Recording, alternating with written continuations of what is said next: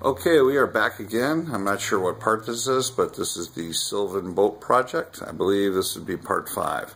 So I ended up getting the boat polished. I did not polish it myself, but it did come out very nice.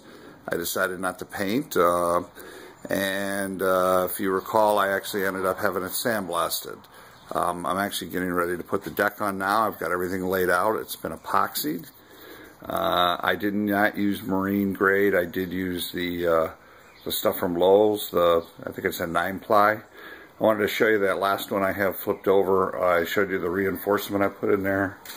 And then also the little nutserts to hold the seats on, so these should be really pretty sturdy. So I've got my raised deck all finished out, a couple of holes for speakers, for the storage, for the batteries, and then, so I'll be installing that today. I've got my float stuff in there. This is just a pink 1-inch foam.